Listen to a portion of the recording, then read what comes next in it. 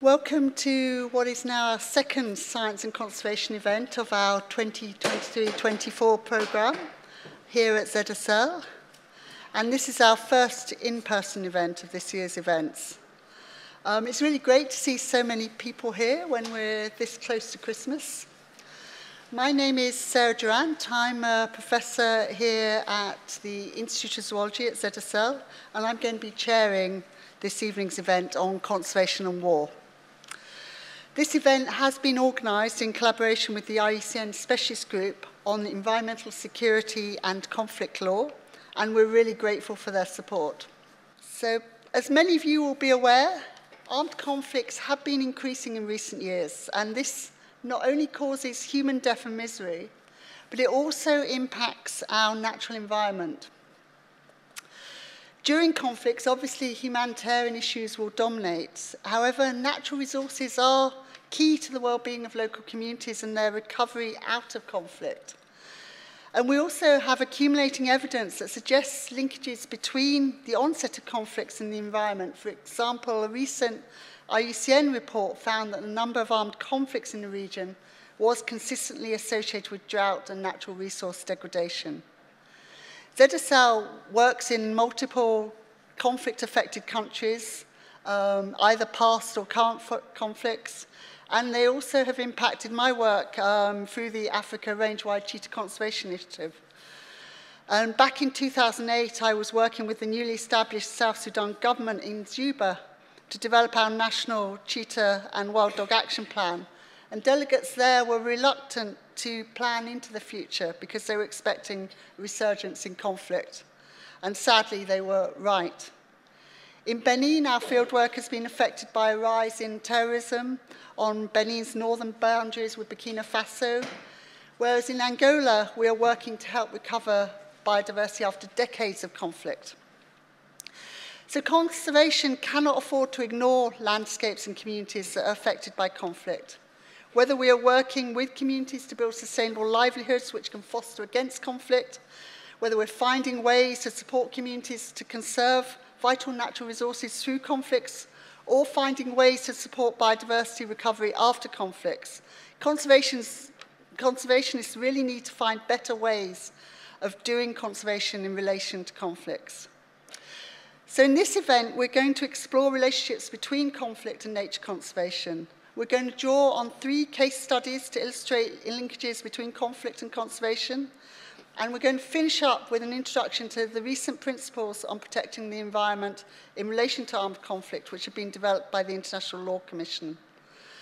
We've got a great lineup of speakers for you this evening who will give 4 presentations, which will be followed by a question and answer panel session where you'll get your chance to ask your questions.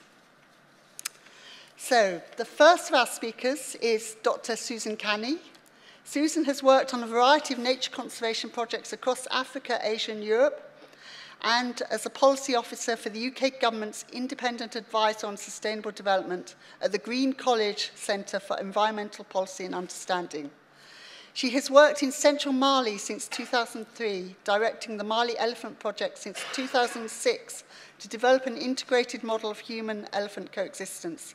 This has endured despite lawlessness, conflict and insurgency, thanks to a systemic perspective and collaborative approach that seeks to find sustainable solutions to making space for nature while also meeting human needs. Thank you, Susan.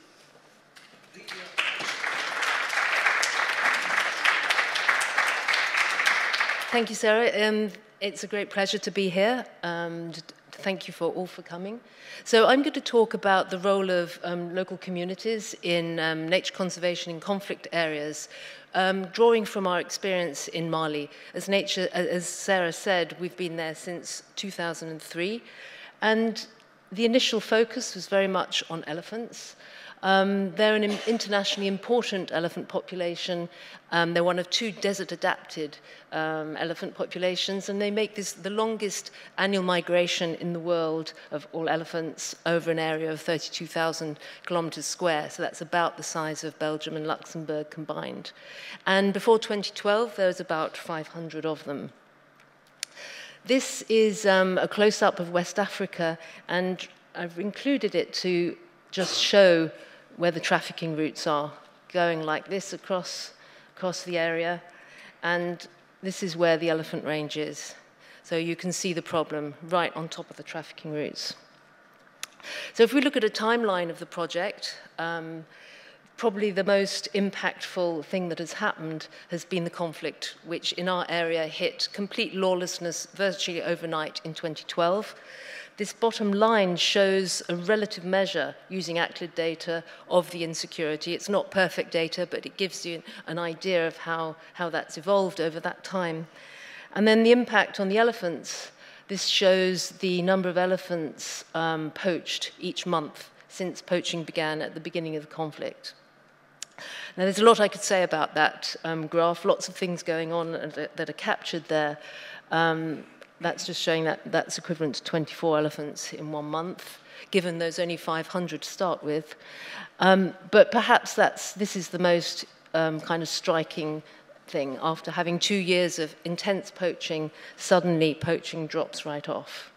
So 2 striking things which still astonish me. The project has been able to work continuously through this time, the only project that's been able to do so, and that poaching has been contained and these elephants are still there. How is this possible? Well, I'm going to argue that this is because of local engagement with local populations, but not just that, the process involved in doing that. So this red arrow, that coincides with when an anti-poaching unit was fully operational in the area.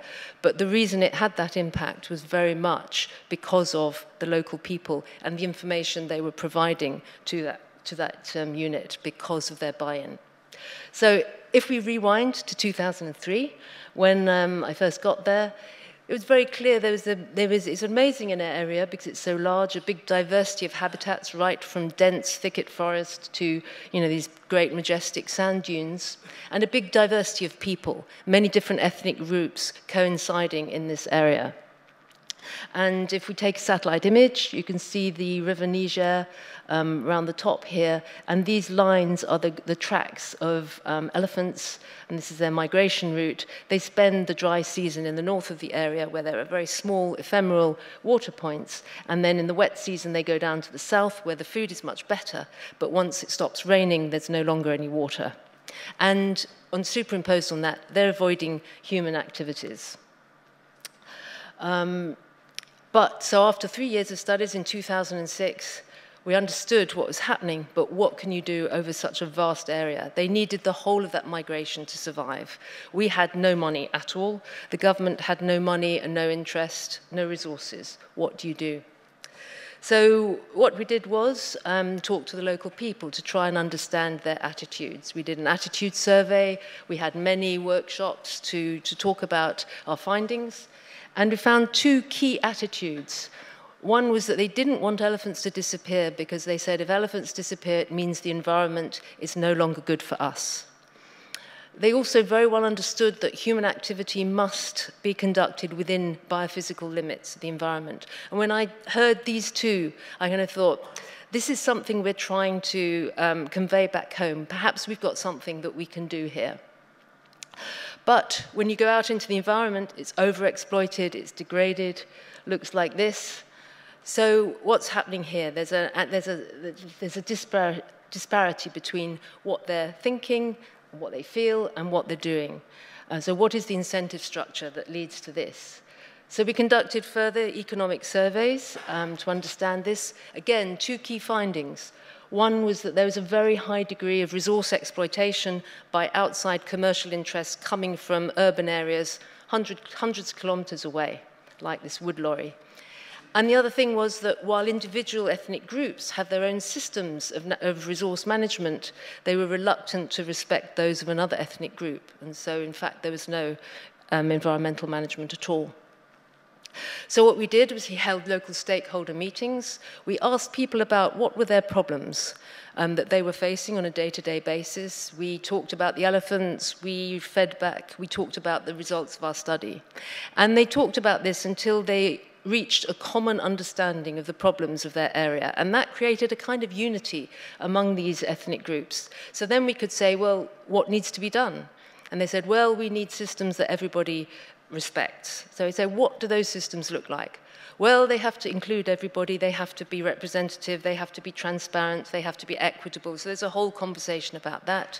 And they said, well, put those in place. So they do that. They put in place their traditional, based on their traditional structures, management committee of elders, teams of young men who patrol, and involving activities that they know how to do already. So this is using existing assets. You don't need to train or bring in anything else. This is things they know how to do. So if we take, for example, pasture management, they're setting aside big areas of reserve pasture, which the young men are building fire breaks to protect, and stops fire. This means that they have pasture at the end of the dry season, when it's very, very expensive to buy in forage. They can sell grazing access rights, they can sell hay, the women can take it to market and sell hay, and it prevents overexploitation by outside interests and makes them some income. More resources mean, as well as leaving space for elephants, they also have more possibility for income-generating activities. This is an example, particularly by women's associations. But we knew right from the beginning that there was an issue of enforcement. You know, if they have to face armed herders, for example, they need support in that. And so what we did was we worked with the government. It took 10 years, but to create a protected area over the whole of this area, it's 42,000 kilometers squared, on a biosphere reserve model, which means that you have core protected areas, strictly protected, but these big multi-use areas, the legislation for that was actually the legislation developed by local communities. And what this did was that it gave a mandate for government foresters and the military to actually come and support local people in their enforcement if need be. So there's a big, high degree of local ownership of this reserve, because this helps them take control of their own natural resources and prevent outsiders coming in, for example, and clearing a forest. So this slide is just to show that how an environmental governance system kind of developed. We could start with decentralization legislation. Mali had decentralization legislation, which puts natural resources under the control of local people, but they need help in drafting the legal documents. So we were able to help them with that and develop local management systems that were very adapted to the local situation. And then these could be reinforced by working at the commune level. So we're working at two levels at once. They're mutually supporting each other, and they're mutually watching over each other to make sure things are done properly. And then that created more needs. So we could have the protected area legislation to help with the enforcement, and they helped with the enforcement of that. And also they provided the information that anti-poaching and trafficking activities needed to be able to be effective and act as a deterrent. So what started with focus on elephants and trying to mediate human-elephant coexistence to mutual benefit, actually ended up improving livelihoods and reducing poverty. It provided respected occupations for the youth in regenerating natural resources, and the youth are absolutely central to this. It provides them occupations. And it improves social cohesion, because different groups had to come together to be able to act together. So these multiple synergistic benefits kind of created a big support for elephant conservation, which was associated with this. And together, that fed into law enforcement when it came to anti-poaching and trafficking, and also the reserve management. The government didn't have to do that. Community agreements actually did that, and promoted this engagement between community and law enforcement. So if we go back to our original diagram, just a recap on what happened. So we started with scientific studies to understand the ecological system and how humans were inserting and interacting with that, followed by community, social engagement, understanding local attitudes and the socio-economic aspects, and then followed by actual action on the ground, community engagement to make something happen. And as I said, the local engagement, the process of that was actually fundamental to what happens here. There were several things going on here, which I would take another presentation to describe, but it's that local engagement that meant that we could do this, bring the poaching level down. So in summary, I just wanted to make a few points. Don't forget the power of the local. Often local people are thought of as victims, they're poor, they don't have any agency. But actually, they know what's happening in their local area. They know what's possible. They have an interest in things working out, unlike many people sitting in government offices, and especially in times of conflict when their opportunities are reduced. And they're also close enough to what's happening that they can oversee, they can watch and police. You don't need massive, expensive enforcement. They can monitor. Second point, so to get them on side is to try to shift the incentive structure. And to do that, you need to understand the incentive structure. So you've got to go beyond what the appearance of what's happening to what's really happening behind the scenes. And to do that, you need to be willing to know, not to know.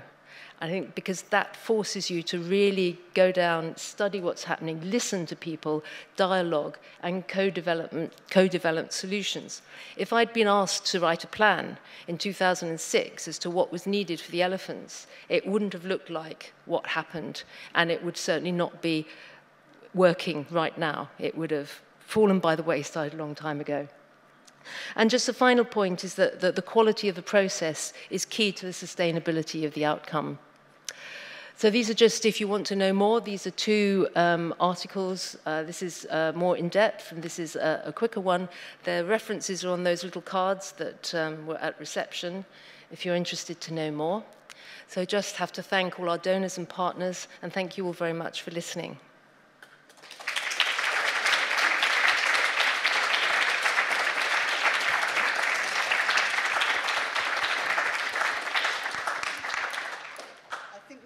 For one question.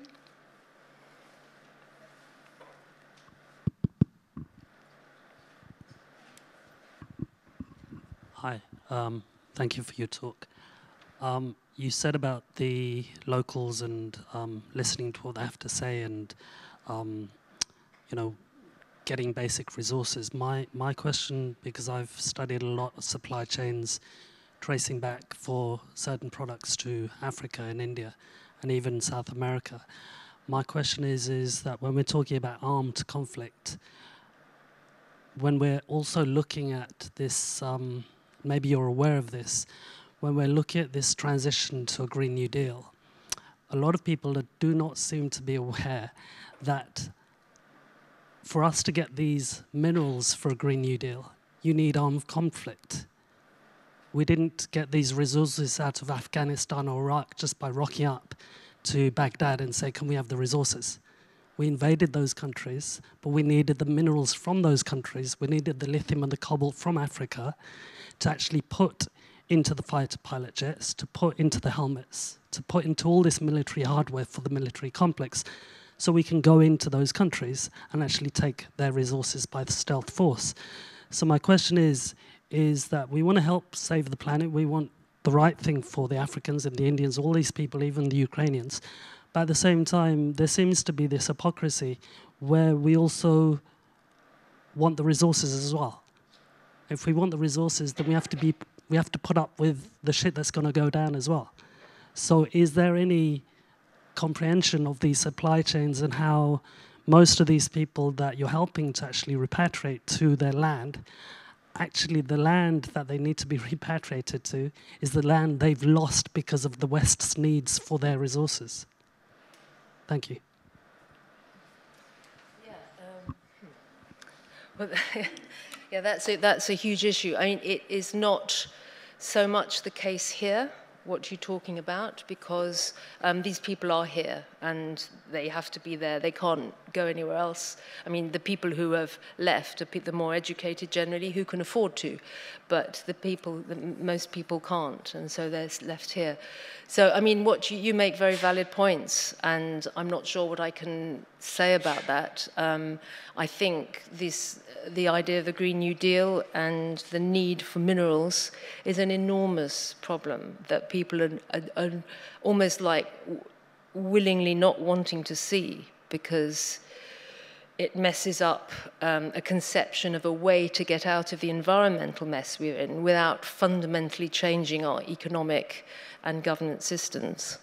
You know, that just seems too big an ask, and so people are almost like crossing their fingers and hoping that we can somehow keep our growth model and just replace, you know, fossil fuels with renewable energy or whatever.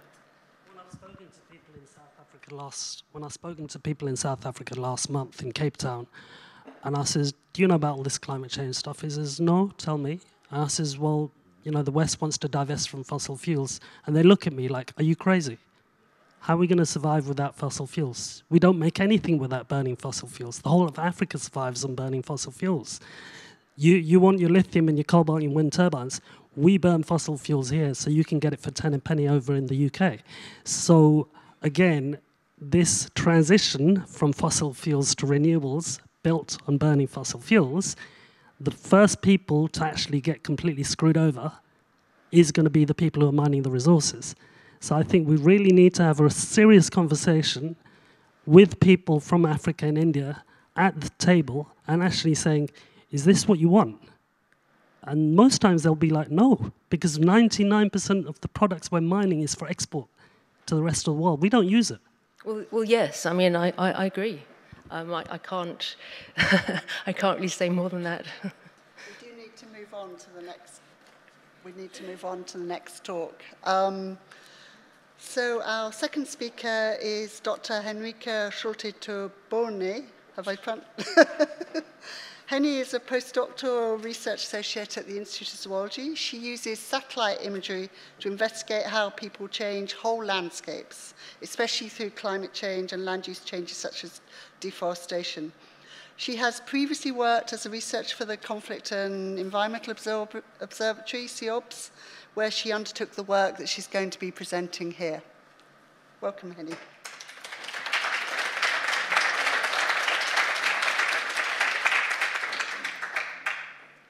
Let's start there. But before I start, I just want to give a big thanks to all the collaborators who made this work possible, and all my former colleagues at CEOBS, because all that work that I'm going to talk about now was carried out whilst I was working for them. So I'm going to be talking about Tigray. Tigray is a state in northern Ethiopia. It's a very dry area.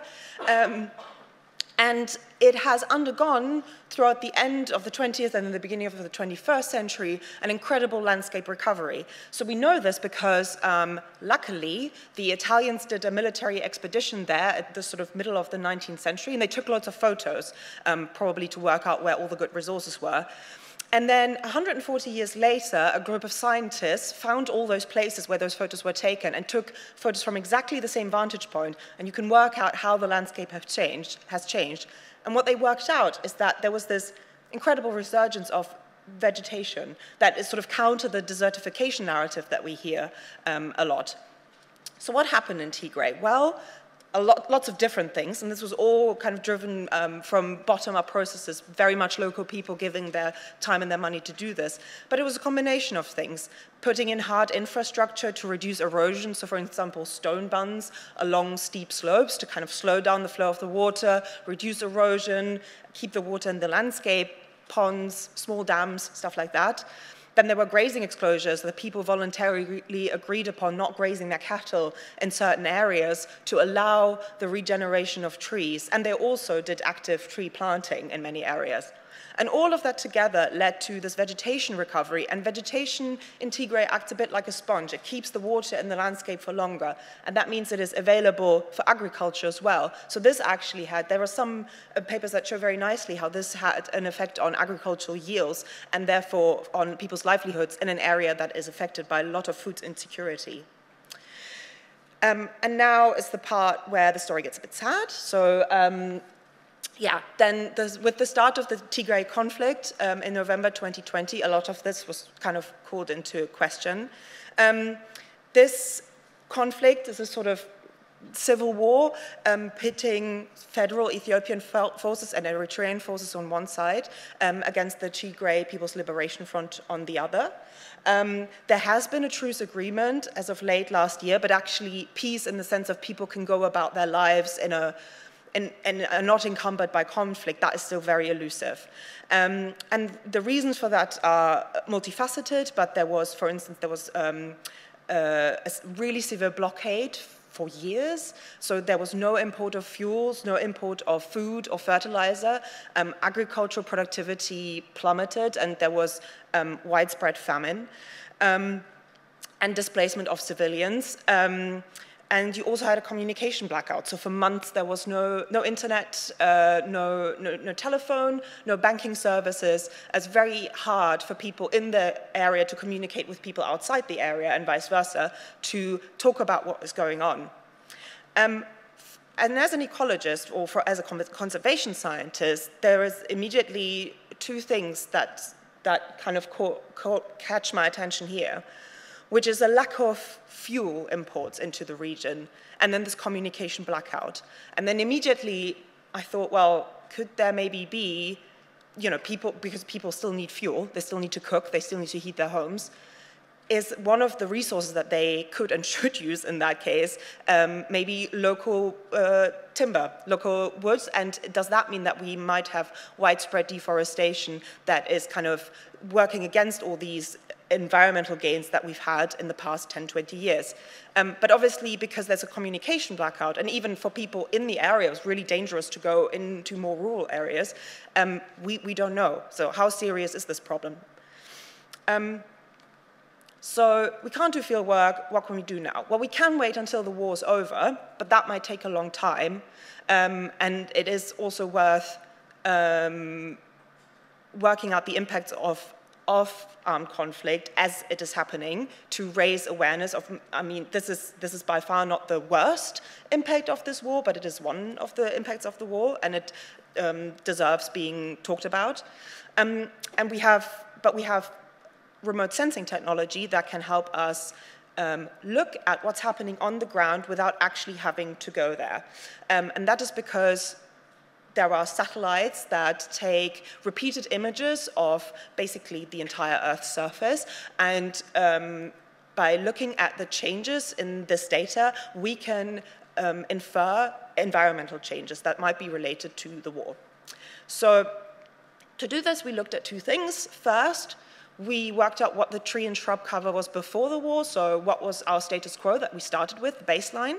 And then, using a very long-term data set of satellite data that spanned several years, we could look at changes in vegetation cover and condition during the war. That doesn't necessarily tell us that the war caused this, but we can at least say, during the time period of this armed conflict, this is what happened to the vegetation. And satellites can help us do both of these things. So we made a land cover map of forests and other wooded areas that was valid for just before the war. And then we looked at areas where there were sudden declines in greenness, because you can imagine if there's an area with lots of trees and then you have a sudden persistent decline of greenness, that could mean that trees have disappeared.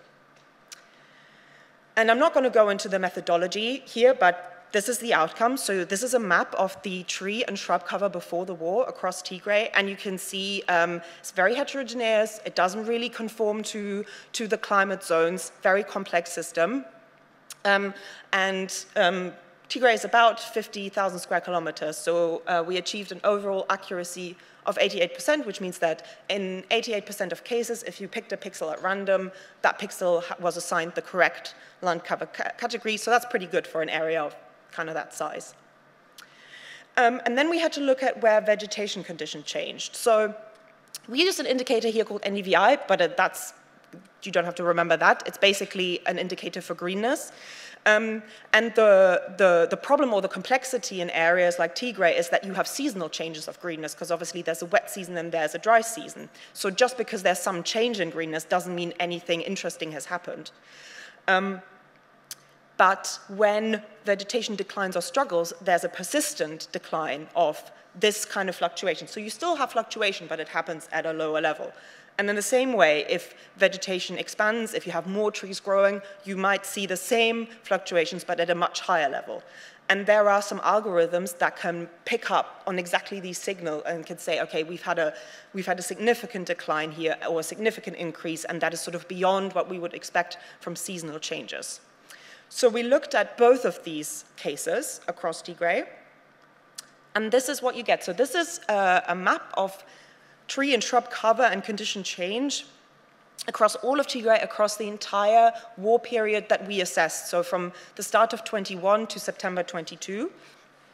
And you can see that you have these hotspots of potential vegetation loss in the southeast, and then very close to that, potential areas of actually vegetation gain, and that's really interesting from a sort of conservation perspective, that clearly vegetation recovery is still, that's not incompatible with conditions of armed conflict. But it's very difficult to say, maybe this is just a normal year. Maybe that's always what it looks like for Tigray. If you looked at 2017 or 2018, that's exactly the picture that you would get. So to work that out, we looked at different years. So in red, you can see the percentage of the land that was affected by significant declines. And in gray, you can see the percentage of the land that was affected by significant increases. And you can see that during the war, increases have increased, decreases, that there are many more decreases than in a normal year before, say 2020, or in a very wet year, like 2019. But we do also see some vegetation recovery. It's even more than we see in 2020, for instance. So that's really good news for vegetation across Tigray. So we've shown that, yes, there have been some vegetation declines during the war, but that doesn't mean that it happens, that they happened because of the war, because there can be very many different drivers for declines in tree or shrubs. Differences in rainfall, wildfire, locust invasions, and such. And I won't go into all of these, but whenever we looked at the overlap in space between those potential drivers and the hotspots of where we saw vegetation declines, they didn't really match. So we think, well, it's unlikely, it's not impossible, but it's unlikely that they are to blame. Just as an example, we looked at drought conditions. So you can take a very long time series of precipitation and you can work out what the expected precipitation is for any point in time. Then you can take the observed rainfall and you can work out, has there been more or less rainfall than you would expect for this point in time. And then you can plot this deficit against the change in greenness. So you would expect, if you have much more rainfall than you expected, you would see much more increases in greenness. And if you have much less rainfall than expected, you would see many more declines in greenness. So you would expect a kind of strong relationship. But when we plotted those two things, it was really just sort of a data cloud. So that doesn't mean that rain doesn't play any role, but it probably means it's not the main driver of the changes that we see here. And most importantly, we had some anecdotal evidence from people within Tigray who managed to get in touch with us, who actually did report that they observed people go out to local woodlands, cut down the shrubs and trees to make firewood, and especially charcoal, and that was then transported into the cities, for instance. So what is the impact of all of this on Tigray? So in those areas where we see a lot of vegetation decline, there may be a potential loss or reduction in food security and livelihoods because the landscape will have locally lost this capacity to retain water and soil. And that means also that there might be a loss of resilience to drought, and because this area is probably going to be quite severely affected by climate change, that is worrying. And also the war has led to an erosion of all the human institutions that have enabled the landscape restoration. The networks of people that work together and trust each other, that know the area, the tree nurseries that supply the saplings, all the organization that you need to organize something like a grazing exclosure, that has been probably devastated by widespread displacement of people. So that's also not great news for Tigray. So what then needs to happen after the conflict, or hopefully as we move into an area of more peace? So clearly we need ground-based assessments in Tigray, but also other areas of Ethiopia that have been affected by this conflict. This can help us, this remote sensing type of analysis can help us pinpoint where might be hotspots of change, but they don't tell us the whole story. So it's important to go back, and I've seen papers come out of researchers from Tigray who have actually started their research programs back up, so this process is now happening. Then it is very important to highlight that the environmental recovery should really be part of the overall recovery of Tigray from this conflict, because it is key to building food security and resilience in this area. And clearly we need to rebuild all the infrastructure that supports landscape restoration. That clearly doesn't just mean rebuilding destroyed stone buns, but it also means rebuilding the destroyed institutions that have enabled people in Tigray to carry out this amazing landscape restoration before. Yep, that's it. Thank you.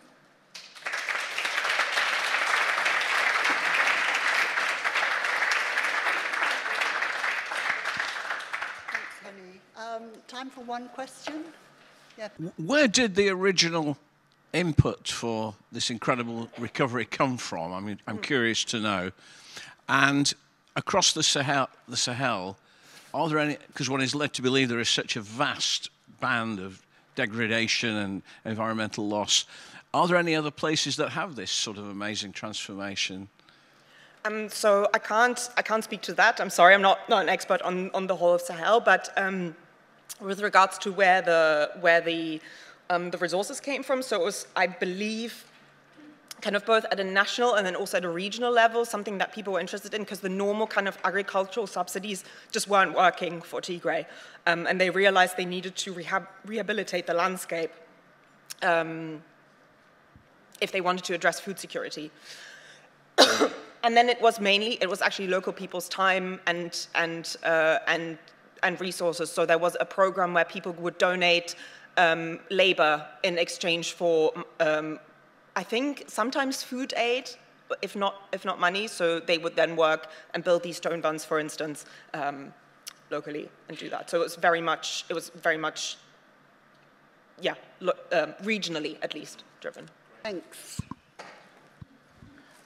So our next speaker is Doug Weir. Doug is the Research and Policy Director of the Conflict and Environment Observatory. He's undertaken research and advocacy on the environmental legacy of armed conflicts and military activities since 2005. He has contributed to a wide range of domestic, regional and international initiatives on conflict and the environment, with a particular focus on the work of the UN Environment Assembly and on the development of legal framework protecting the environment in relation to armed conflicts. Thank you, Doug.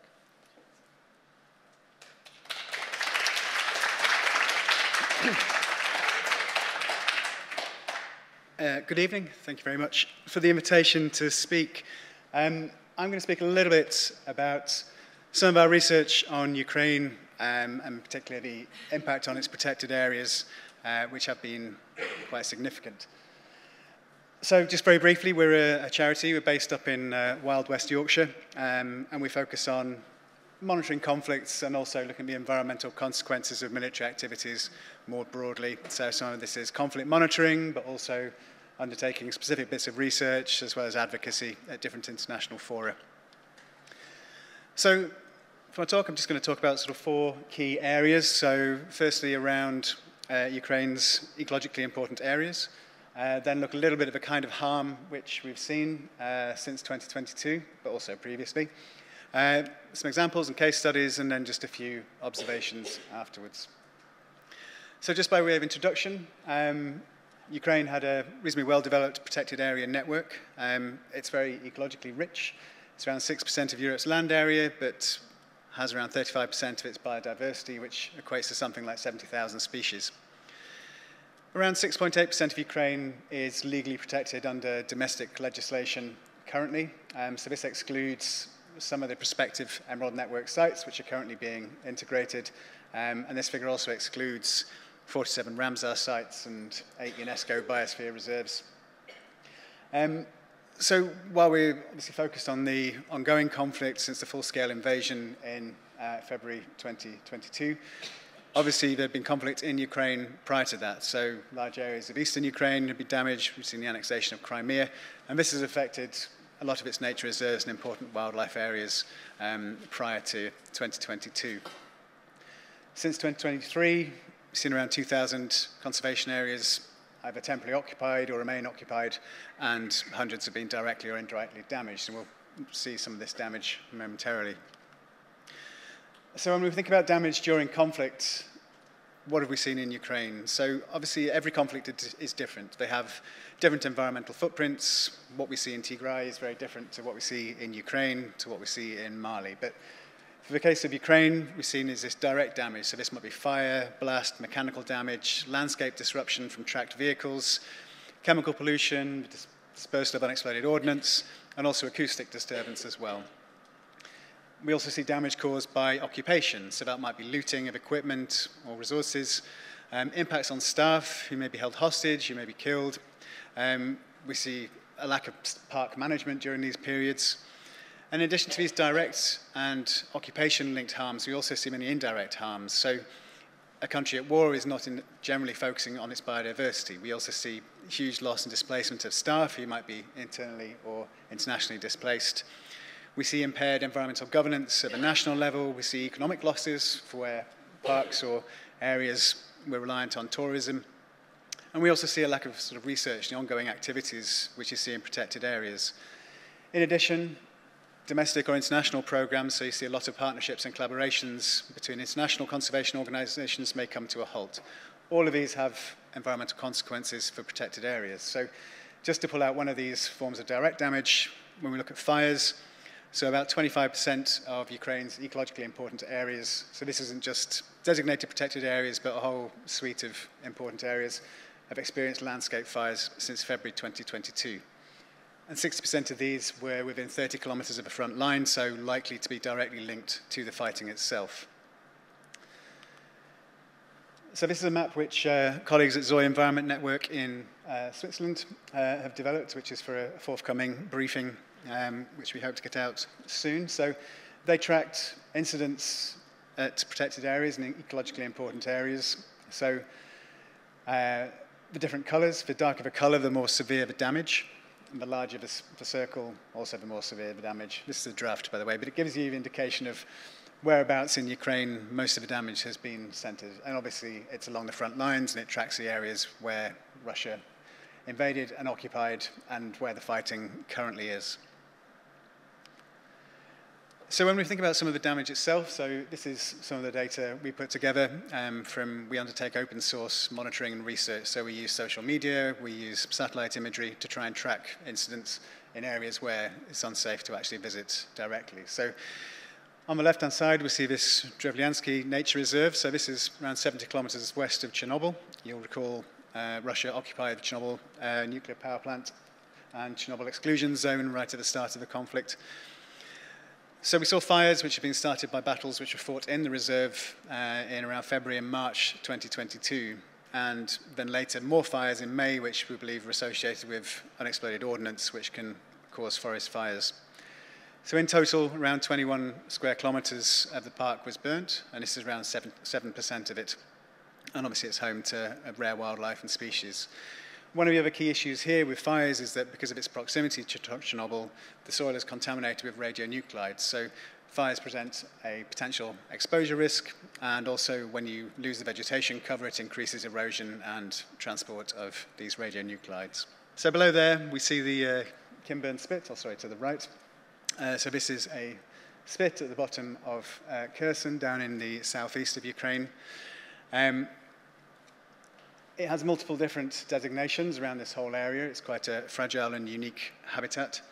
Unfortunately, as far as the conflict is concerned, the spit is actually quite strategically located in terms of access to the southern Bühne and Dnipro rivers.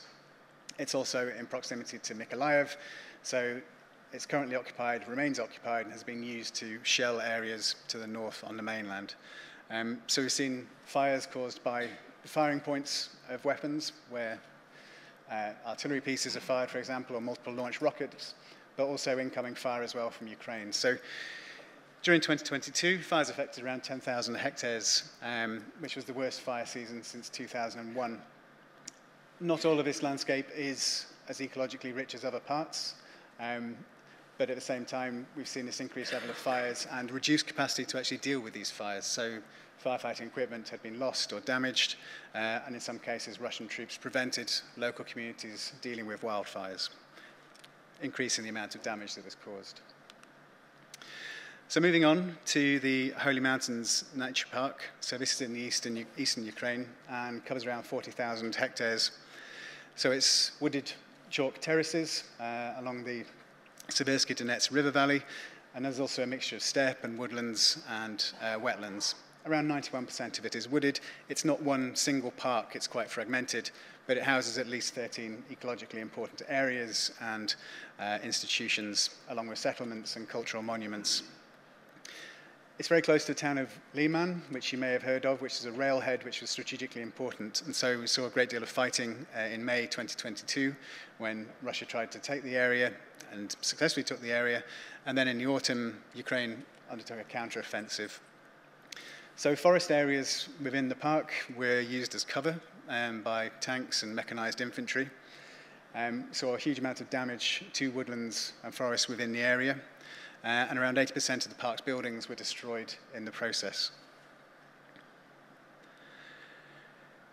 So the park remains littered with UXO, and we've seen quite a lot of damage to these quite fragile and unique chalk slopes within the park. So from land, it's not just a case of terrestrial protected areas being damaged, we've also seen damage to marine protected areas. So this one is just to the south of Kherson and Kimburn Spit, which you can see up in the top right-hand corner.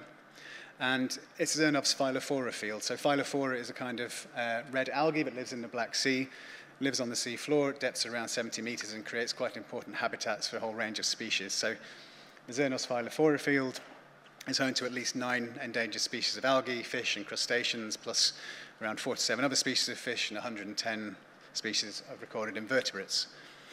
So a protected area was established in 2008, and it covers around 4,000 kilometers square, which is equivalent to around 12.5% of the northwestern shelf of the Black Sea. So these pink hexagons throughout are the locations of different incidents which have occurred during the conflict. So it might be sinkings, for example, of the flagship, the Moskva. There's also an oil and gas platform down the BK1 platform down there, which has been on fire since June 2022 and remains on fire. And so we've also seen impacts from the Kakhovka Dam disruption, which I'll come on to in a minute. So there's a range of different incidents throughout the conflict which may have affected this area, but currently it's very difficult, not impossible, to assess any impacts. So moving on to the Kakhovka Dam flood. So this had upstream and downstream impacts on protected areas. So upstream, we saw a number of protected areas which had been created when the Kakhovka Reservoir was created. These were lost in their entirety. Downstream, we've seen 6 areas of ecological importance impacted, most notably the Dnipro Delta, which was a Ramsar wetland. Although it's a wetland, the quantity of water coming down and the amount of pollution and sediment that it carried mean that it was far greater than a seasonal flood event, for example. So what are the lessons we've learnt? So this is obviously a high-intensity mechanized conflict, huge amounts of explosive force being used, slow-moving front lines which measure hundreds of kilometers long. At the same time, we've seen this unprecedented international interest in its environmental consequences for a whole range of reasons. A lot of focus on future accountability and reparations. Obviously, this requires data. Remote analysis has limitations, which, particularly when it comes to trying to track impacts on nature, it's very difficult to do that from satellites alone. But field access remains constrained because of the presence of unexploded ordnance, the front lines themselves.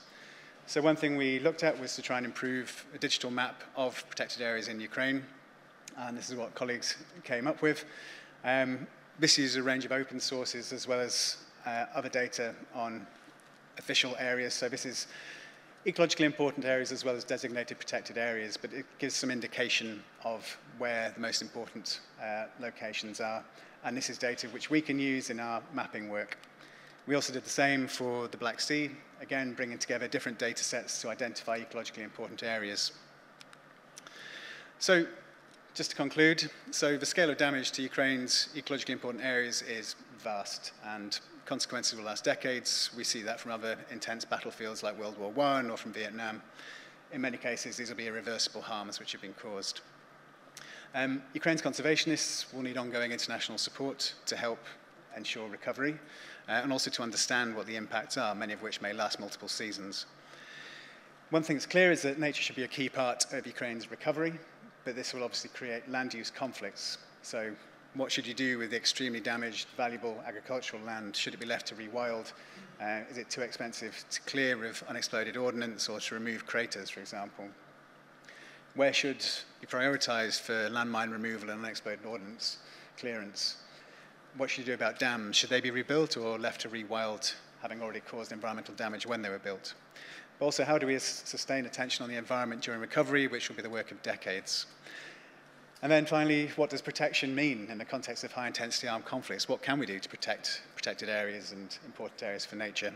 We've got some thoughts on that in a recent paper, which is down there in the International Review of the Red Cross, which looks at some of these issues in conflict. So I shall leave it there. But yeah, check us out online if you'd like more info.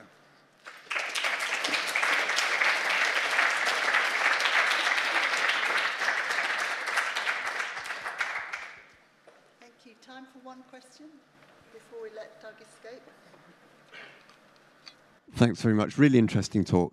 Just to play the devil's advocate, is there a possibility that you could get some new interesting habitats forming from the armed conflict situations, especially where it comes to sort of areas of fire? Yes. I think there were a lot of habitats in Ukraine which were anthropogenic. So conifer plantations, for example, which weren't necessarily particularly rich in biodiversity, which may have been heavily affected by fires and front lines. So in that respect, yeah, I think that's almost the issue we're trying to determine. Environmental harm in conflicts is that understanding that nature's not static, right? Very few of these ecosystems are static climax ecosystems, but then everything's changing anyway with climate change and everything else. So yeah, I think that's often the case, and we see that in other areas. But sometimes what comes back may well be a lot poorer. So sometimes damage may facilitate the invasive species, for example. So what you get back will be different, but it may not be richer, I guess. Great, thanks. Thanks.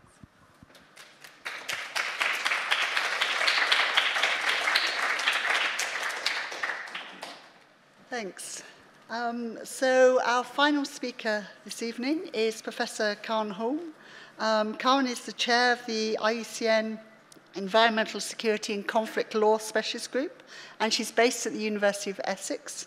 She specialises in the legal protection of the environment in relation to armed conflict. She researches on international humanitarian law, environmental human rights, environmental security, post-conflict obligations and transitional justice, the legality of specific weapons, as well as climate change, biodiversity and nature protection, oceans and protected areas. Thanks, Karen.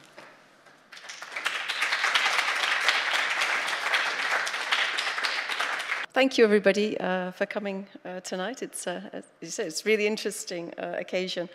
And I have the pleasure to introduce you to the law and the last of the four speakers in a really hot room. So hopefully you'll still be with me in a few minutes' time.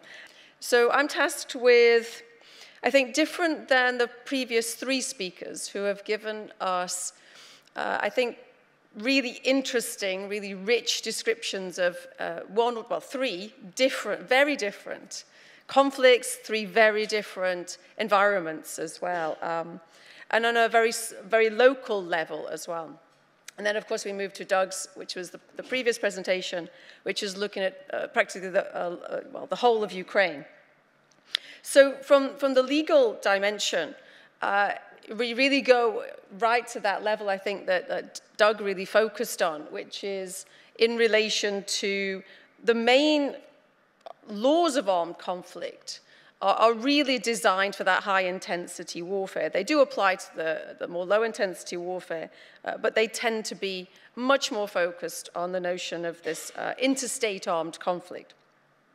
So I wanted to start first by asking, how is environmental damage caused during armed conflict. So I'm sure we all have lots of images in our heads, but of course in the media in the last few years, at least in the last 30 to 40 years, there have been lots of images I'm sure that we can all conjure up.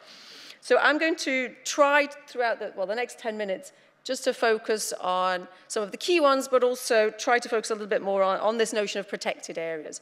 And what does the law do in relation to protected areas that my other colleagues here have mentioned during their talks? So the primary pathways then to damage during armed conflict, thinking about this from the military perspective, there is, first of all, the direct attack on the environment. Thankfully, we don't tend to see that so much now. We saw that much more, of course, in days gone. In particular, what brings to my mind is Vietnam, for example, direct attacks on forest, where there's an argument that it is classifiable as what's called a military objective. So as I say, it's much more unusual today. More likely is what we've tended to see in a lot of more, again, high-intensity conflicts is what's called collateral damage. So it's an attack, a targeting of a military objective, and for this reason, it's lawful in armed conflict so far. The question then becomes, what are these collateral damages that the law allows? What scale of side effects does the law allow? And when it comes to the environment, there is a concept called proportionality, and you have to keep the side effects, the collateral damage, within a certain scale. But it's very difficult to measure. It's difficult enough to measure when you're targeting, say, an industrial facility or an oil facility and there are civilian people nearby. It's really difficult when you're talking about what is the scale of permitted damage to the environment. So an oil spill, for example, on the whole of the Lebanese coast, as was a few years back. So we tend to see a lot of environmental damage caused through these attacks on oil facilities, chemical facilities, for example, where we see lots of chemical contaminants in the air, the river, the soils, and these can, of course, have long-lasting impacts, but according to the laws of war, they can be perfectly lawful. The third main pathway tends to be weapons. So again, I think we're all very familiar with the very high-polluting ones like nuclear, chemical, biological. And then as Doug mentioned, you've got things like landmines, cluster bombs that can, again, release chemicals or, release their explosive effects and chemicals into the environment for many years. They're also much more low-tech, so basic knives and machetes, for example, have been used in a lot of armed conflicts.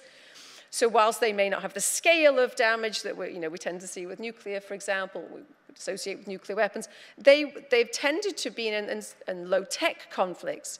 And that has actually had much more of an impact on endangered species because it tends to have been related to non-state armed groups that have taken a very keen interest, let's say, in poaching. And then I think, so all the laws of armed conflict are geared towards this notion of the conduct of hostilities, what I've talked about so far, the limitations on weapons, the limitations on targets. Where we see most of the environmental impacts, though, and this is where the laws of armed conflict fall down, really, that they don't really look at the last two dimensions, are what we call the military footprint of war. So all the incidental environmental damage that occurs just from having thousands of troops stationed in an area, heavy vehicles, for example, plowing through the deserts, desert soils, for example, weapons maneuvering across the battlefield, possibly through forests, those sorts of things, impacts on local marine spaces because of warships and similar. And then finally, what we call the governance vacuum, which is literally the lack of law and order that keeps governance in place. And for example, in protected areas, often rangers, for example, are harmed at best, maybe killed, or they have to flee for other reasons. And so we tend to see an interruption to conservation work that is happening in those places. And we often see species killed, endangered species, for example, maybe wiped out in some areas, taken for food maybe, but also sometimes, as we know, taken for criminal gang motives and traded or sold, for example. And I think somebody already mentioned the looting of minerals and other conflict resources. So very briefly then, how does the law protect in armed conflict and as I said, a focus on protected zones, protected environmental areas. So many people in the room may know much more about international environmental law treaties, such as the Convention on Biodiversity, the UNFCCC, the Climate Change Convention, CITES, which is Trade in Endangered Species, Ramsar, which is about wetlands, and then heritage sites, for example. So these conventions, species and habitats are often protected, and the general approach is often to designate an area as a protected area. And in that area, you have obviously conservation efforts going on. And the more modern approach to this is that you will have the local community very engaged with that, in a very much sort of symbiotic way. And particularly where you have indigenous populations, for example. However, when an armed conflict breaks out, the environmental law treaties tend to say very little about their continued role during the conflict. Do they continue in operation? What sort of obligations do they include that protect the protected areas during such times? You know, the fragile species, the habitat. What happens to the rangers? Certainly, the ability of the conventions to protect environmental spaces in what we call the hot conflict zone, where you have the main warfare taking place, the main use of weapons, for example, is very limited. It's very limited that these environmental treaties can continue with having their obligations being enforced on the ground. Often people flee, of course, and there are other issues to deal with. So the main laws then that are applicable to protect the environment and these environmental protected areas during armed conflict is international humanitarian law. So I've listed the 5 main rules on the slide, and I think I've just alluded to some of them. And I won't go into these in detail. But the things like the principle of distinction or discrimination, it's often called. You have to discriminate as the military between civilian and military targets, only targeting the military objectives. Proportionality, which is the rule that I've just talked about in a little bit more detail about the scale of collateral damage. There's also notions of precautions, the idea of being to warn, for example, the civilian population, but also from the environmental perspective, to try to spare the environment as much as possible. And then there are some provisions which are specific to environmental protections, but they have a very high threshold. And so we very rarely see the notion of widespread, long-term, and severe environmental damage of that particular provision. We very rarely see it in operation, so to speak. It doesn't really have much of a use, if I can put it that way, unfortunately, in practice. So focusing on protected areas, then international humanitarian law doesn't contain a specific provision to protect these environmental spaces. So we have lots of treaties in peacetime that do this, and most of our conservation work, habitat work, is in protected areas, because that's how we set them up in peacetime. But during armed conflict, they just, in a way, they just sort of disappear into the ether. Literally maybe and figuratively, because there's no specific provision stopping the military bulldozing straight across it, using it strategically, and targeting, obviously, depending on what it contains. So does it contain a military objective? You can have designated areas under the main laws of war, but it's never been done. So there's no specific provision. And this is, I think, particularly more urgent now that we get to the point of having the triple planetary crisis. So now we know that we're facing the highest, the speediest rate of biodiversity loss ever, with the highest rates of pollution, and we've got the climate crisis. Then I think we're going to, well, we know we're going to have to designate more areas as protected areas in peacetime. And so therefore in armed conflict, it's going to be even more of a tragedy when I think more of these places are damaged and destroyed during armed conflict. So there's a bit more momentum, I think, at the minute on this point. So I think what Sarah mentioned at the beginning is there has been a number of studies, one by the Red Cross, but another by the International Law Commission. The ILC, the International Law Commission, is a body of the United Nations, and they spent about 13 years looking at all the rules in this area, gathering lots of practice. And they came up with the 2022, what we call PERAC principles, the Principles on Protection of the Environment in Relation to Armed Conflict. And when it comes to protected areas, they suggested a couple of approaches, or at least a threefold approach. First of all, in Principle 4, they encourage states to designate environmental spaces as protected in peacetime, which is what happens. And then during armed conflict, the idea is under Principle 18 that these EPZs, or Environmental Protected Zones, will continue, but only with the agreement of usually the state's party. If it's a non-international armed conflict, then the agreement would need to be between the state itself and the armed group or groups, plural. So the idea is that they need to be created through agreement, rather than simply rolling over from whatever the designation is in peacetime. And the idea of that agreement is really a necessity, because without the states and armed groups, for example, agreeing to designate an area as protected, then it won't tend to happen, for one thing. You need that agreement. But of course, from the start, that will limit how many zones, how many of these could be, or will in practice, be negotiated.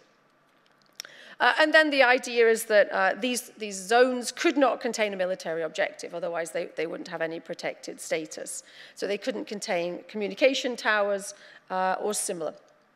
Otherwise, as I say, they would lose that status legitimately. But I think so the question then is of itself, though, these agreements, would they fully protect the EPZ, the Environmental Protection Zone? Because I think as I've mentioned, two of the main areas of damage for environmental protected areas is that legal vacuum, the lack of governance, for example, and also this idea of the military footprint. So whilst the EPZ formula might prevent the environmental protected area being a target itself, so that one of the, again, going back to two of the main dimensions, the targeting and the weapons use, two, as I say, are not contained within this. So the military footprint, you might still get through that, and you might get refugees, for example, who need that safe space. So you might still get impacts on the environment. So where do we start, though, with this? First of all, there's an argument that how do we start to designate such areas? I said they have to be by agreement, but where physically on the land do you start? We have a lot of these obviously designated, as I say, under various treaties. But I think as Doug and his research has shown, is that in Ukraine, for example, all of these areas are not currently mapped. And I can guarantee it's the same for every state on the planet. They're not currently mapped in peacetime. So if it just suddenly enters an armed conflict phase, the idea that we suddenly know where the boundaries are is quite fanciful. Secondly, in relation to designating these areas, then strategically, some of these areas would be problematic to designate. For example, I think we had an earlier discussion, and a lot of them will be located, for example, down the borders between states. And so, of course, that might be the main thoroughfare, so to speak, from one state to invade into another. And so, again, strategically, some of these couldn't be designated. So one of the key issues we have to figure out, or states would have to figure out, is how to designate, how to get to that agreement between them. And then, of course, how to protect them, and how to protect the fragile, unique, endangered habitat that they contain. So we need a lot of this to be done, I think, and thought about, what we call during peacetime, in order to know how more easily to translate it into armed conflict. And one of the things that we're also looking at is the treaty bodies. So all of these conventions have a particular treaty body that oversees the implementation and keeps it up to date. One of the things that we're trying to do is get those treaty bodies to think a bit more about armed conflict, or to get their state members to think a bit more about armed conflict, and how and why, for example, they would designate particular areas, and to think about practical support on the ground. What information, in these 3 scenarios we had from just my colleagues, what information, what practical or financial aid is needed on the ground to help the local population, for example, the local rangers, to try to ensure that the conservation efforts can continue. So, thank you.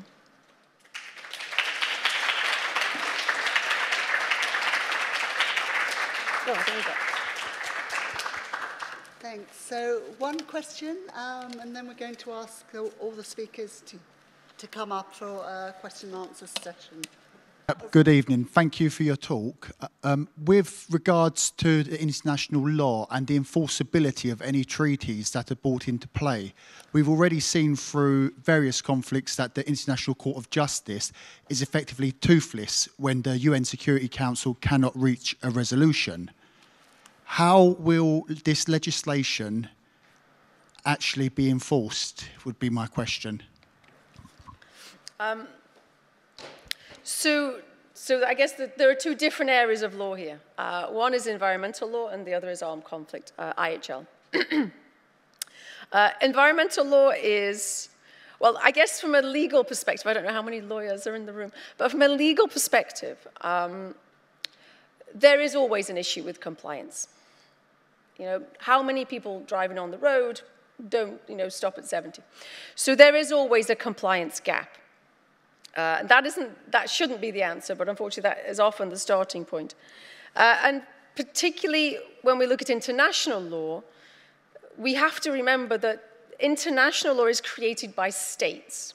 So whilst academics and others, we try to push them along and we try to get them thinking about this and creating more law. At the end of the day, if the states do not want to create it, then it doesn't get created. An international law system is created by states, and obviously we can all see the loopholes there. So yes, admittedly, there is a huge compliance gap, whether it's environmental law, whether it's the laws of armed conflict. The question, though, again, for any lawyers, particularly international lawyers, is what would the situation be without it?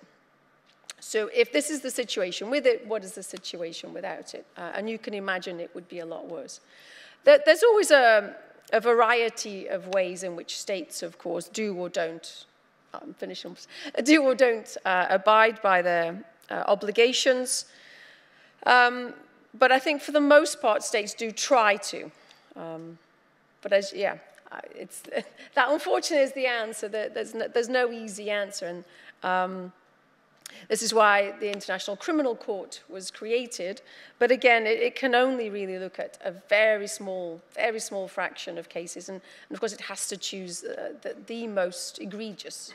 I'm just going to kick off with a question that's probably more to Susan. Because I'm interested to know how much value local stakeholders attach to nature conservation in the area that you work compared to the other pressures they face. So how much value do they put on the elephants, for example? Well, in the, yes, they attach. So that was the key kind of realization was when we were looking at the attitudes initially to elephants, we realized that actually because they're people who live very close to the ground, they actually see themselves and the environment and the animals, the creatures that live there, as part of one system. So there's that attitude, it's part of their identity. And they see elephants as indicators of the health of that ecosystem. However, on the other hand, you've also got, like as degradation, you've got a lot of hunting happening, and that seemed to be a result of a combination of people coming from outside to hunt local animals, but also sometimes local people hunting because they think if I don't get that gazelle, then somebody else is going to. So there's a lack of environmental governance systems. So once we realized that, we realized that there were good attitudes, but the incentive structure for people to realize those attitudes needed to be put in place. So once they had rules, for example, about hunting, you know, how many could be taken in their particular area, and that everybody was subject to the same rules, then they're willing to respect that. You know, it's a way for them to manifest their inherent values. Does that make sense? Thank you. Armed conflict. This is a. So I think you said earlier, the last speaker, you said about armed conflict and environmental are separate or something. Something you said like that. My question is that, and this is sort of rolling back round full circle to my question earlier, which is when I've spoken to people in Africa and India who are on the ground, who are Africans, Indians or Chinese, they're actually telling me, and I've actually done the research myself, that to get all these resources that we need for this Green New Deal, and it actually is in almost all across Africa, where the conflicts are happening, where the trees are being stripped down and deforested. This is exactly the problem. But no one seems to be talking about it. There's so much focus on we need to divest from fossil fuels. That's the evil nemesis in the room. But there's no looking at the fact that you speak to any African or Indian person and actually ask, how are you actually mining these resources for the electric car without burning fossil fuels? It's like, you must be joking. You can't. So the question is when are we actually going to have a holistic conversation and actually saying that the fossil fuels is not in a separate part of mine from the lithium and the cobalt and the bauxite? And along with it comes the human rights abuses. So those people that you're helping is great. But then their fellow Africans on another part of that country are being completely ravaged, or they're ravaging their own lands to serve the military-industrial complex, who need to use their fighter pilots to actually get into the country. They need to use their military hardware and their men to actually get into the country and take the resources. And this is something that no one's speaking about. The best example of this right now is Western Africa, Niger. Before I forget, Niger has kicked out France in the last few months after 6 years of colonial control. And the reason why France is beating down and not going to leave so easily is because they need the uranium. And the uranium is the main backup energy, all renewables across France. So they're going to keep their feet in the country along with Americans. So my question is that when are we going to have holistic conversations on all these resources in their entirety? And in spaces like this, where are the environmental experts who are of African and Indian and Chinese and South African origin to actually say, I'm from there. I can actually tell you a whole lot more what's going on. But if we're talking about this, we have to talk about all the issues connected to those people that you're helping. And for me, I'm really frustrated. I'm really frustrated in seeing this narrow lens of divest from fossil fuels.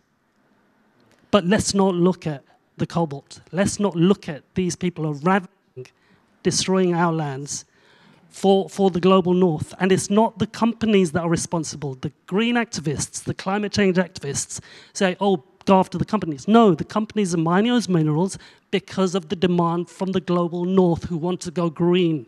But the green is coming with human and environmental rights abuses. And me and my people in India and my fellow people in Africa are losing their land to go green, not for fossil fuels. Yeah, thank you. I mean, thank you for the intervention. I think it's important to hear, and it was quite clear, the frustration that was there. And to be sure, yes, there is a holistic conversation to be had, because we're all aware here that climate change and livelihood crisis cannot be seen separate. And there is also, I think this is very true, and I don't think anyone in the room here would disagree with that, a need for conservation to become more equitable. But I would say this is, we're just 4 people giving a flavor of the type of work that happens here. We're not representative, and we don't claim to be representative of the work that happens. But what I would suggest is there is actually a lot of work going on in these areas, and there are people working on this. And I mean, if you are interested in talking about that later, do reach out. But I would just, so to say your frustration is valid, I share many of them, but this is maybe not necessarily so. Just maybe add, just on this wider question of intersectionality, which I think you're pointing at between the environmental movement and climate movements and others. So yeah, I think there's still a huge gap. So we do a lot of work around military emissions and around conflict greenhouse gas emissions, which obviously crosses over between these 2 areas. And it is an uphill battle to try and get climate campaigners, irrespective of where they are in the world, to engage in this space. So COP just now has been, a huge step along the way because of the context and the background of Gaza and of Ukraine. There's a lot more attention on the relationship between conflicts, peace, security, climate change, and all of these related factors. It's clear that the climate movement generally is still not making the case and articulating these relationships as clearly as they could be. And part of that is also the issue around the visibility of the environment and conflict, which still doesn't get very much attention in the wider context of coverage of conflict. So there's multiple blocking actions there before people are going to be talking about this stuff and these relationships in more detail, I'd say. I was just going to say this gentleman here actually really highlights the importance of dealing with the people on the ground. This gentleman here highlights the importance it is of dealing with the people on the ground. You were talking about it with the elephants. If you get the indigenous populations and the people who live in there actually to be interested in the resources and sharing out the resources fairly and claiming it for themselves, that's what we really need to see across the globe. And my question that I wanted to ask earlier was, do you think that these EPZs that you potentially could build could actually reduce conflict by bringing communities more closer together? So yes, I hope so. I think a lot of it's done in peacetime, though. So the EPZ idea is purely once an armed conflict has started. Sorry, I've got a bit of a cold. I think a lot of work is already done in peacetime, but there's a number of years ago there was a concept called peace parks, and again a lot of these are along the borders. Some of them more successful than others. So I think there is a lot of work that's happened in that area, in that space anyway. And I think a lot of environmental law is often about getting local states together, for example, with a common resource. So a lot of areas where it's quite dry, which are quite water scarce, actually get together and talk about it and how to divide it up between them, so to speak, how to try to have an equitable share.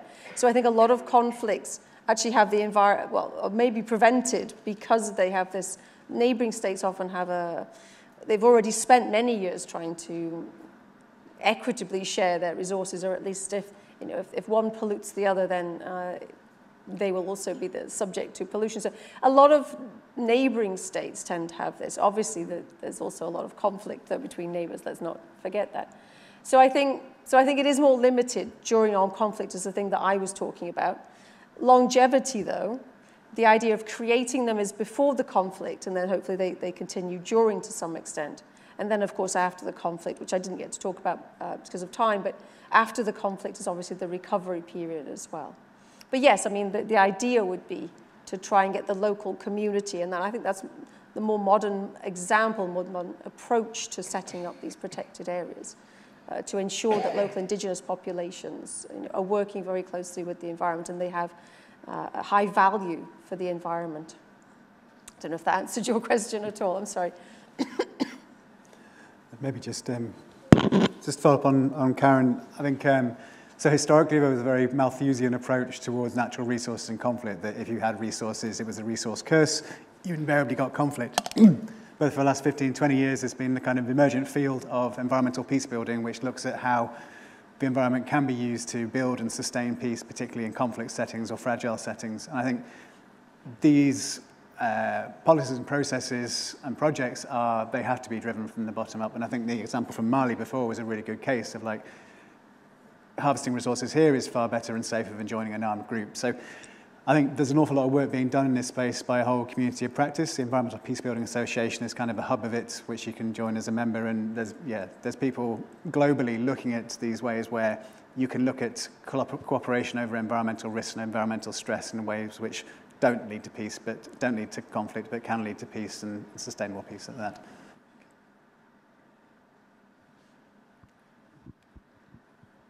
Thank you. My name's Ben, and thank you very much to all of you.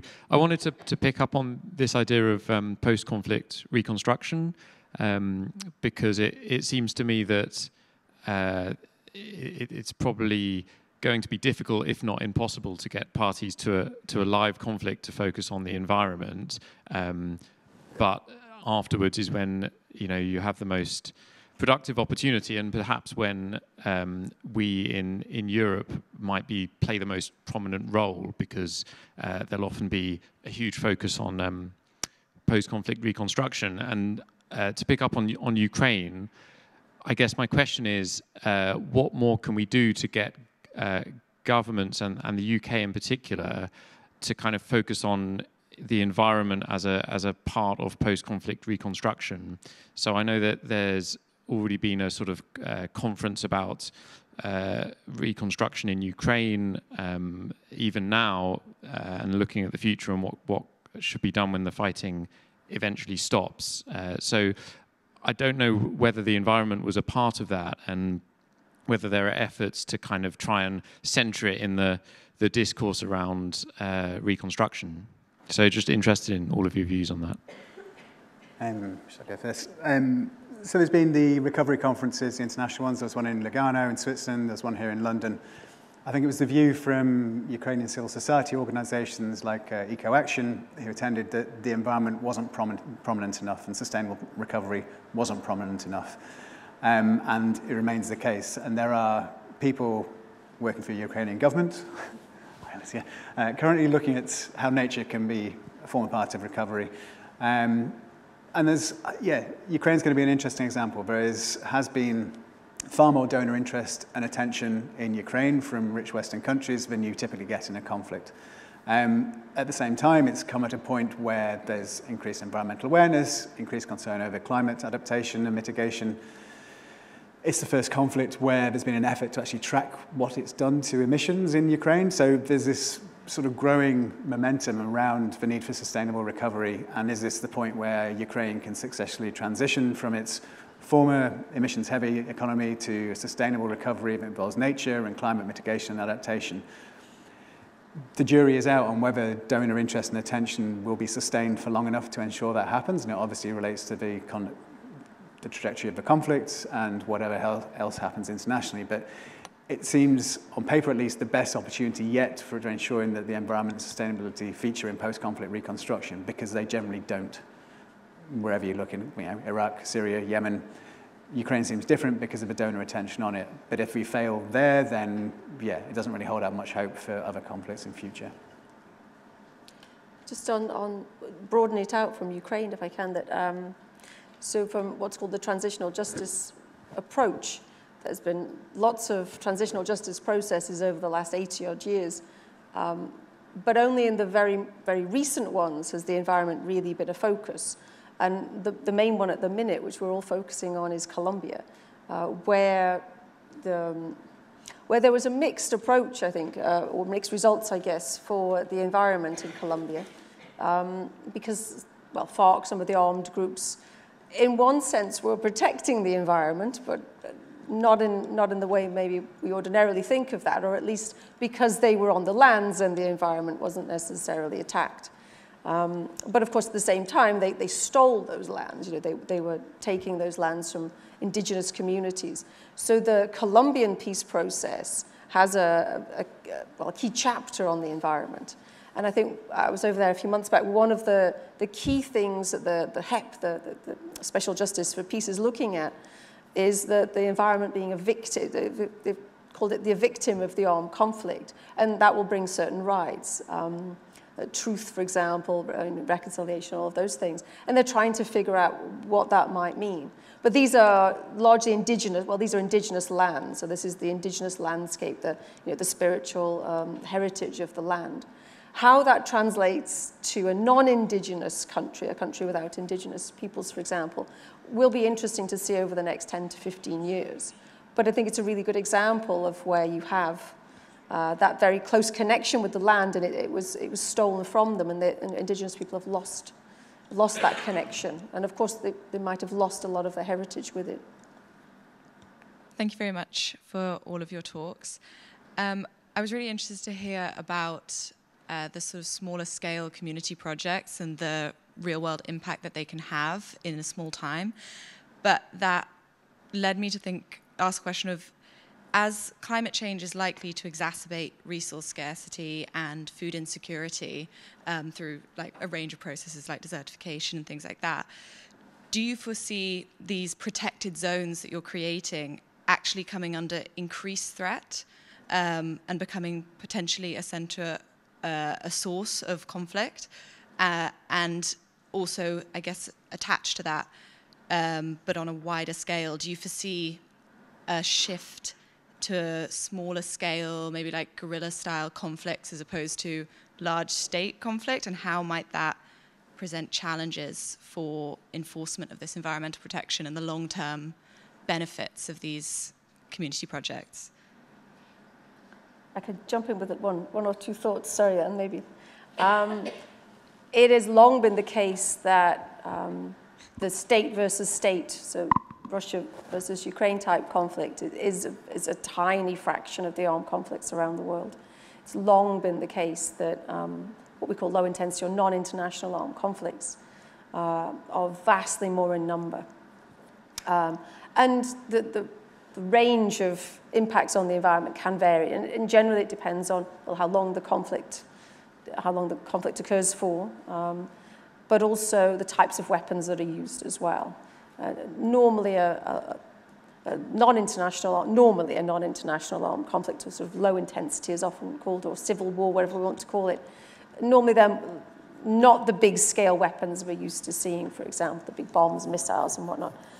So normally the I say normally a lot, but normally the environmental damage tends to be on a lower scale, and we tend to see regeneration.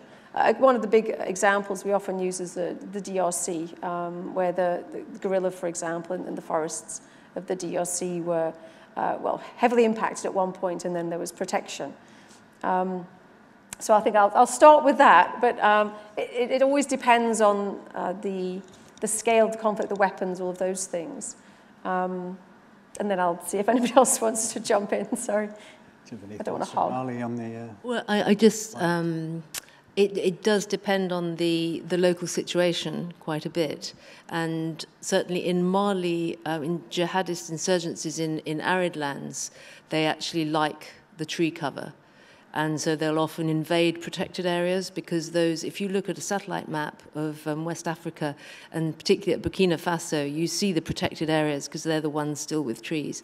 And it's no accident that the insurgent groups, like to be there, and so that has one impact. On the other hand, when it comes to wildlife, trafficking, wildlife parts, food, it will clear out. War will generally clear out the wildlife. So the actual local conditions depend a bit on what happens, but there's certainly the dynamics in West Africa.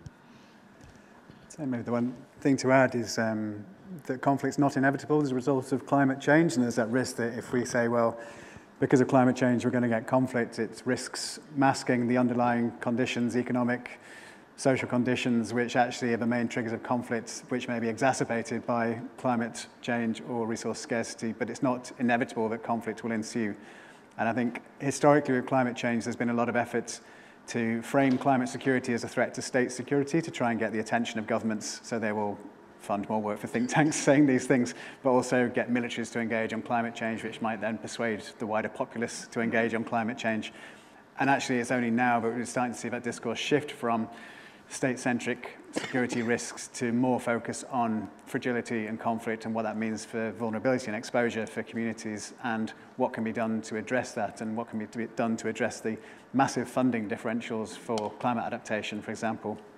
So one good case in the Middle East is, if you look at the amount of money which goes to Jordan and Egypt for climate adaptation, it's about 10 or 15 times as much as goes to Iraq, Syria, or Yemen, despite the clear need there because of the environmental degradation caused by decades of conflict in some cases. So we need to kind of interrogate the role of climate in conflict, not see it just as a trigger or cause of conflict in and of itself, but yeah, something which may exacerbate underlying factors and historical injustice and everything else. Yeah, and just a little other dimension on that. Actually, a very good sort of way for people to combat the climate is to restore those natural ecosystems. Because that's a very good, especially in the dry lands, which tend to be affected first. The natural ecosystems are naturally resilient in big environmental change. So actually bringing back those ecosystems is a good way to try and mitigate those climate impacts. Okay, thanks. I think we're out of time, I'm afraid. So it remains me to thank all our speakers for their fascinating and thought-provoking presentations, and to all of you for making the journey here and for asking and engaging and asking your questions. So thanks very much.